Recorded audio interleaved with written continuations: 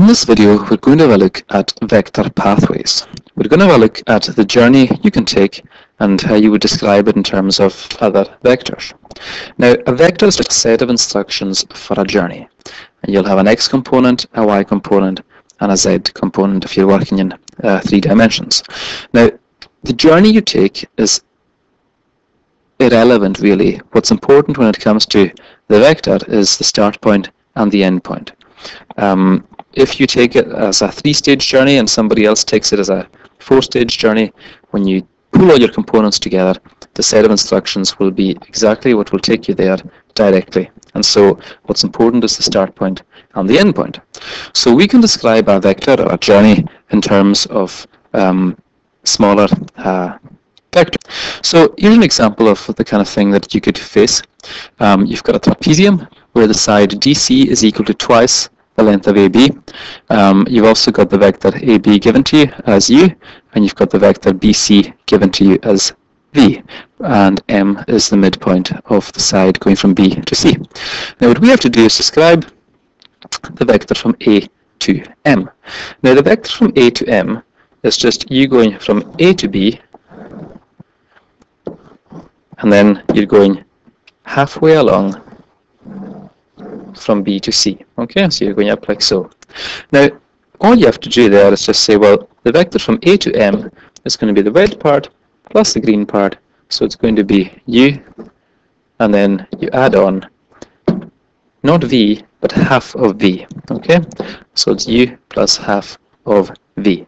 Okay, for the journey from A to D, what you're doing is you're going from now, what we should say is because A to B is U, you're told that the journey from D to C is twice the length of A to B. So we can say that this journey here, going this way, would be 4U, okay? And the journey from B to C, of course, is V. Okay, so from B to C, that's V. Okay. Now we want to go around in this direction. Okay, so we're not going to use 4U. We're going to use negative 4U because we're going that way. Okay, so we're going to have U plus V minus 4U. Okay, and that would be your answer.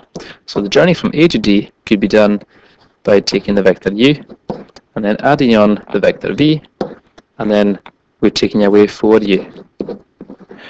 And once you've done that, what you can do is tidy it up, because what you've got there boils down to V minus 3U.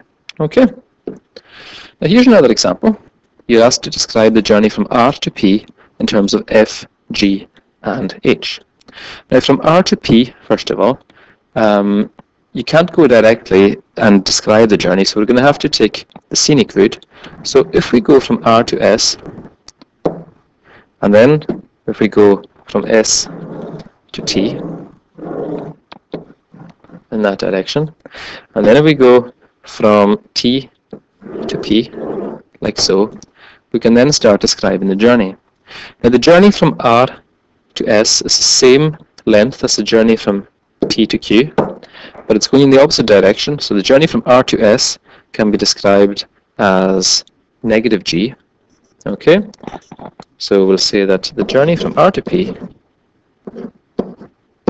is negative G, and then we can say, well, the journey from T to S was F. We want to go from S to T, so that's going to be negative F. And we then want to go from T to P, so that's going to be plus H. And that's U. Okay? The red vector plus the green vector plus the blue vector takes you from R to P. And you can't simplify it any further, so that's your final answer. Okay? If we have a look at this, and we are told that the journey from H to G is 4 times EF. So if we want to go from H to G, we can see we're going in that direction. It's the same direction as the journey from E to F, So we're told that it's 4 times the vector from E to F, so the journey is just going to be 4a. Okay?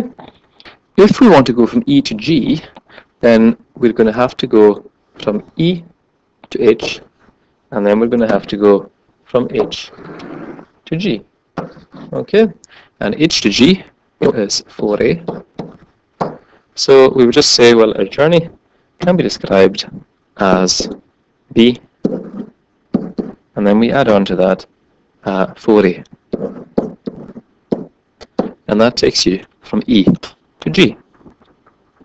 If we want to go from E to N is as going from E to H, and then we're only going to go halfway along from H to G. So E to N would just be you taking your vector B and then adding on, if HG is 4a, then HN will be half of that. So we're adding 2a. And that's as done there. Now if we want to now look at the same trapezium and consider the journeys from F to G and G to N and M to N, F to G, we're going to go that away, and then we're going to go up like so, and then we're going to go across like so. Okay, and remember this is just the journey 4a. Now the green part of our journey, we're going in the opposite direction to vector A, so it's going to be negative a.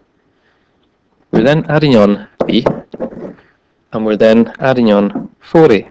So you get your 3 sections of the journey, and that all simplifies to give you 3a plus b. Okay. For the next one, we're going from G to N this time. Now, remember that the journey from N to G is going to be 2a. So because we're going this way, it's going to be negative 2a, because the whole thing from H to G was 4a. So the journey from F to G is just negative 2a. Okay? So for the journey from M to N, we already know that the vector from F to G is 3a plus b.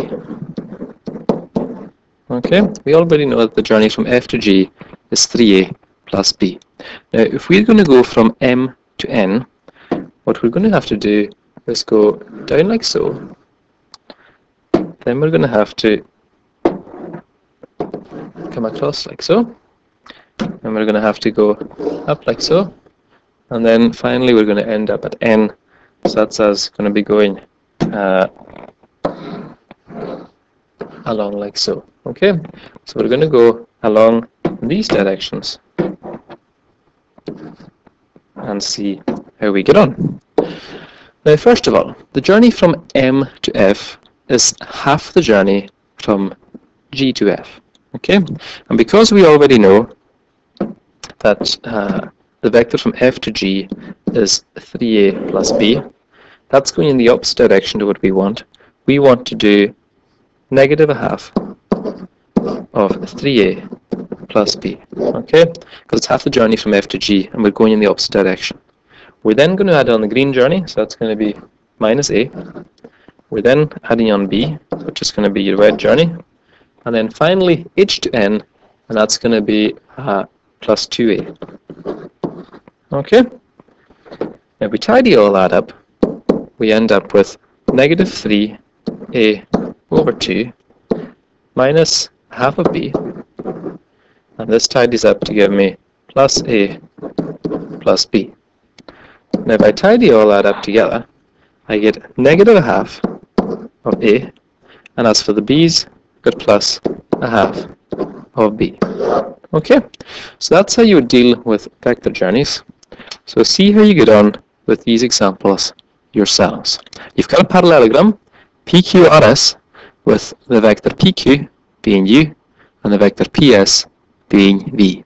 So try these questions yourself in your own time. Pause the video and check and see if your answers match up with what we've got. Okay? So let's look first of all at the journey from Q to R. The journey from Q to R takes you along like so, in that direction. And it's exactly the same as the journey from P to S. It's a parallelogram, your sides are the same length and they're heading in the same direction. So we just say that our vector is just V. The journey from S to R takes you along like so. You're heading in that direction, same exactly as the journey from P to Q. So we just say that our vector is U. Okay? And the journey from P to R takes you up like so, and then along like so. So what you've got is the vector V, being the blue part, plus the vector SR, which can be described as U. So that's the journey from P to R. Going from Q to S, what we're doing is we're going up like so, from Q to R, and then we're going from R to S. Now, this wedge journey, we can describe it just as the vector V. The blue journey is the same length as the journey from P to Q, but we're going in the opposite direction, so it's negative U. So our answer is just V minus U. Okay? Now, the journey from P to M, we are going, if you like, halfway along the journey that would take you from P to R. Okay? So it's important to notice that the journey from P to M is half of the journey from P to R. Now that journey from P to R would be you just going along vector U and then up vector V. So we just say that it's a half of U plus V. Okay? And that's U finished. Okay? You could write it as U plus V all over 2 if you wanted, but that's the journey from P to M. And finally, the journey from S to M. The journey from S to M is just half of the journey from S to Q. Okay? So we just say the journey from S to M is half the journey from S to Q. And that journey from S to Q can be thought of just as coming down like so, and then coming along like so. Okay? So the green part of our journey is going to be described as negative V, and the red part of our journey can be described just as U. And you can finish that off and just say that it's a half of U minus V. Or you could say half of U minus half of V, or whatever. So that's how you would tackle a vector pathways question. What's important is the end point and the start point, and you don't have to worry about the route you take because the components will boil down to give you the direct route from start to finish. So I hope that was helpful.